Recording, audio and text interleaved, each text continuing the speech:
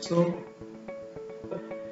you can see the accounting details. So regarding the installments, first of all we have to go to the payment details, that's payment terms. The configuration menu, you will be able to see the payment terms, and here you can create a new payment term. So type the name here.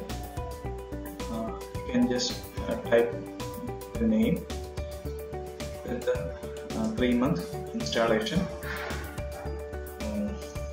Just type the name, and after that you need to add the payment line. The payment line, you see the type. The type, you have the installment option is there. After that you need to set the period type, number of installments, then the new line is added. The period is months and the installments is 3.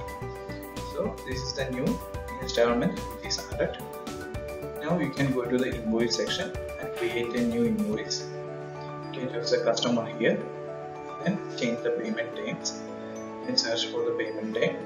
It's 3 months installment. This is the payment term which we created now. You can choose the product here. Then set the price if you want. Then you can validate the invoice.